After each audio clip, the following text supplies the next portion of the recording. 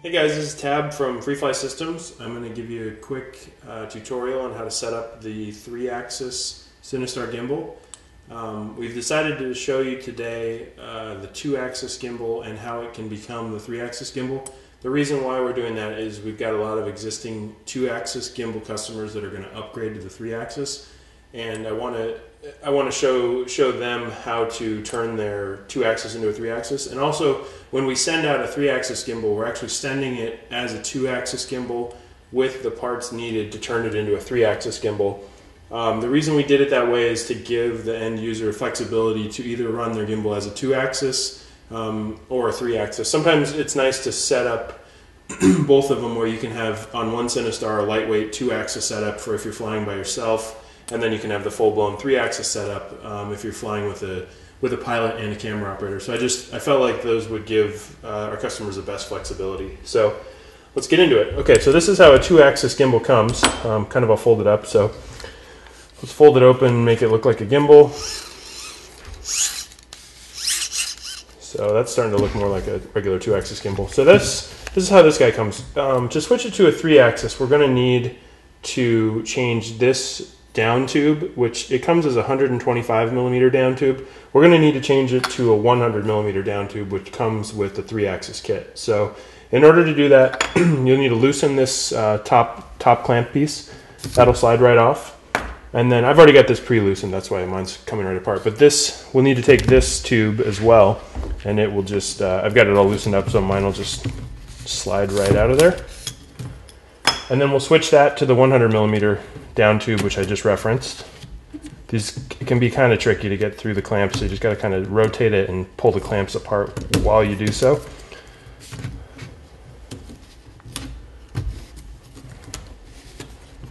It's just hard to get. There we go. So we got into both those clamps, pull up tight.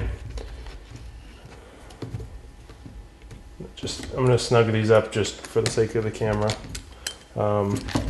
Obviously, it's much easier to do when you're not on camera and you don't have to work in these weird angles. But so snug that all up. Get that roll servo belt nice and tight, so there's no slop there. I'm just going to snug these up quickly for the sake of brevity. So, okay, now we've got that. Now we've got the 2-axis gimbal ready to be incorporated into the 3-axis assembly. So I'm going to set this back here for a second, and then we'll prep the 3-axis. All right, so we've got the 2-axis gimbal prepped for assembly into the 3-axis gimbal. Let's continue getting the 3-axis upgrade ready. So we're going to need to add these 2 longer carbon tubes to the assembly. These will provide the support structure for the landing gear, which will allow us to change our landing gear from the actual CineStar frame down to the 360-degree gimbal. So let's get these guys popped in here. These clamps are a tight fit, so sometimes if you're having trouble getting them in, if you rotate a little bit as you go, it'll help them to pop in there. All right, so let me tighten these up real quick. All right, so that's all snugged up.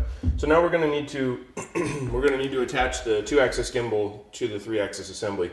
One thing I wanted to talk about briefly before we do that, the CineStar gimbal is, if you have this down tube centered in the roll crossbar, the gimbal, because of the pulley and servo mechanism on this side, it wants to hang to the left. So the way we've been building the 3-axis gimbals, we've actually been offsetting that weight a little bit by setting this up so that the servo is on the right. We're trying to get this entire assembly balanced by the time it's bolted to the bottom of the CineStar, so that when your camera operator is panning around in 360 degrees, the CG isn't changing, which will make things more difficult for the pilot. So this came off of the 2-axis assembly. It used to be used in this. It used to be used like this. Let's see. It used to be used like this. It used to go on that down tube. We're going to flip it the other way now, and it's going to attach here to the 3-axis assembly.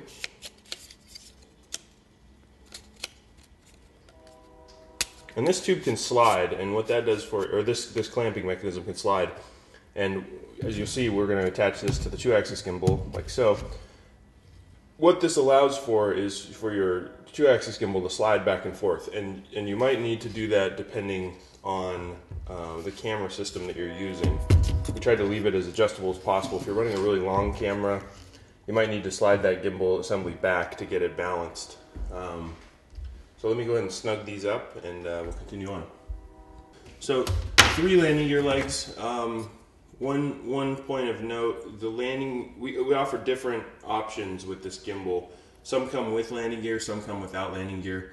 A lot of people that already have CineStars, you can use your existing landing gear from the CineStar. So just be aware when you're choosing which 3-axis gimbal or upgrade option you want. There's different options. We just planned on people that were existing CineStar customers using their existing landing gear. Just didn't want people to end up with a bunch of extra landing gear needlessly. So let's get the 3 landing gear legs on here. You can see we've got 3 landing gear. It's hard to tell with the white background, but here's for reference. There's not much clearance between the bottom of the gimbal and the table here. I don't know, a couple inches, plenty of clearance. You can have it tilted or full roll deflection either way and still land comfortably. So we've got the gimbal, we've got the 2-axis gimbal mounted to it now. Now what we're going to need to do is handle the plate, the mounting plate, which allows you to mount this whole assembly to your CineStar. So this is the camera mounting plate that the CineStar uses for the CineStar 8.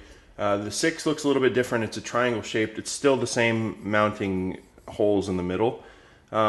We tried to make this upgrade process as seamless as possible. There was one part that we actually needed to change to make the 3-axis assembly bolt to the CineStar. It's going to be a simple modification for existing CineStar customers. What you're going to need to do is these 4 slots, the 4 3mm slots in the camera plate.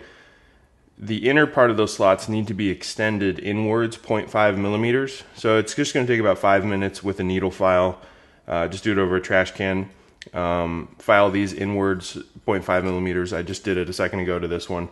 All new kits from here on forward will have a correct plate that will enable this camera mount to bolt directly up to a CineStar. So it's not going to be a problem for new kits. Just for those that want to upgrade to this, just be aware of this. It just takes a couple minutes. I know it's kind of a pain, but when you're designing these things, it's really tough to see, 6 or 8 months in the future and think of the whole spacing for this shaft and make it all work. So it actually turned out to be pretty painless compared to what it could have been. I think it's good that we were able to have an upgrade path from the old gimbal. So what we're going to need to do on this is the way this all goes together. There's 4 aluminum spacers. Those sit on top of the pulley above the threaded inserts. And then this sits down on top of both of those. And then we've got screws that go through the plate, through the aluminum spacers, and then through the plate and into the pan shaft. Alright, so I just finished snugging those 8 bolts on top of the camera mount plate together. One tip I wanted to give you, sometimes the way I do it is I get the bolts going through the camera mounting plate, and then I'll put the aluminum spacers on the other side of the bolt, and then I'll push it onto the pulley, get them kind of, those spacers captured roughly where they need to be, and then you can rotate this whole assembly and then tighten it up. It just makes it a little easier than trying to have gravity fighting you with the spacers falling off as you're trying to lay this camera mount plate down on top of it. So now we've got the camera mounting plate, which if you're a CineStar 8 customer, you'll recognize this plate. The 6 looks a little bit different, but same idea. So this plate just bolts directly to the CineStar, and you can see we've got a gimbal with 360-degree unobstructed rotation. You can envision a CineStar bolted on top of this, and this thing just spinning around freely. A couple important points I want to talk about. Once you get done with this, it's important that you CG. In a previous video, I talked about getting the center of gravity for the 2-axis gimbal correct. You kind of have to do both steps now. You need to CG the camera on the 2-axis assembly so that the servos aren't working too hard to stabilize that camera. But then we also need to think about this assembly as a whole and find the center of gravity for that. So what you can do is, you know, you can get your whole setup ready to go, get your downlink on there, get your camera on there, everything ready to go, and then you can pick it up by these two, and then pick it up by these two, and that'll give you a rough idea of where the CG is. You can see right now it's quite a bit tail heavy because there's no camera on there, but the left to right CG is right on. So the weight of this servo here pretty much offsets the weight of the servo on the gimbal on the side and the pulleys. So yeah, that's shows a working 3-axis gimbal, and hopefully I've touched on all the important points. As far as programming your radio for this servo, it's got a resistor installed that just allows it. Right here we've just got a little resistor that plugs into that servo, so that allows it to spin 360 degrees and turns it into just a slew command, a slewing servo basically. The way I set up my radio for that is you can dial back the ATVs and then adjust your exponential to get a nice feel for the camera operator. I like it to be nice and soft around the center, so when the camera operator gives an input command, it doesn't jump or jolt, it slowly eases into it. I want to touch on a couple new features for these gimbals. We've made a lightweight pulley for the tilt and roll axis. We were using an off-the-shelf part that we were modifying before. We went and made our own pulley. It saved about 20 grams off of the weight of the other pulley, so we're just trying to, as time goes forward, optimize the design, make it as lightweight as possible. I know that you know, every gram you save enables you to carry a nicer camera, better lens, longer flight times, that kind of thing. So we're constantly trying to improve this gimbal and make it as good as it can be. The other new thing since the last time I made a video is we've developed Fly Servos. We made these servos to have extremely low backlash for camera use. They also come modified for 360 degree rotation from the factory. The main difference you'll notice with these servos compared to others is if you feel any of the axes that they're driving. Typically, if you have any slop whatsoever in a servo, by the time it goes through the 5-to-1 belt reduction, you can actually feel quite a bit of slop, like let's say in the camera plate or in the roll axis. Any type of slop like that allows your camera to wiggle around uncommanded and bounce around, and it's really terrible. So these servos, ultra low slop, I've been really happy with them. They also slew really smooth. Some servos can be a little bit jittery when they first move, or a little bit abrupt, that kind of thing. So we've tuned these servos to be as smooth as possible for slewing. I really like them. I think they're a good addition to the gimbal. When we first installed them, my camera operator really noticed right off the bat how much smoother his control of tilt was, in particular when he would go to do tilt down moves while we were flying. He said, you know, they really feel great. So just one other thing that we've added to the kit that people ask about quite a bit is, you know, how do you attach your camera to the gimbal? I just want to show you how we do it.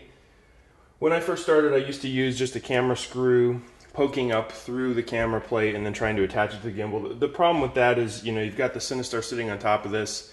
It's on the ground. You're trying to attach your camera. You're getting poked in the eye with rotor blades. It's a difficult thing to do. So we came up with another way of doing it, which I've been using for a while. We just take a set screw, thread it into the body. This is a 5D I'm just using for example. We'll thread that set screw into the body, and what this allows you to do is you learn over time where your camera needs to be for CG, or you can mark it. This allows you to just drop that set screw right through the camera and get it roughly where it needs to go. And then we'll take we use just a little plastic thumb screw with a metal insert, and it's very easy to find that stud on the bottom compared to trying to poke the screw up and into the camera body. This also saves your camera from getting scratches on the bottom, which, if you're picky about that kind of thing, is nice. So then just thread the thumb screw on. And I just snug it up by hand.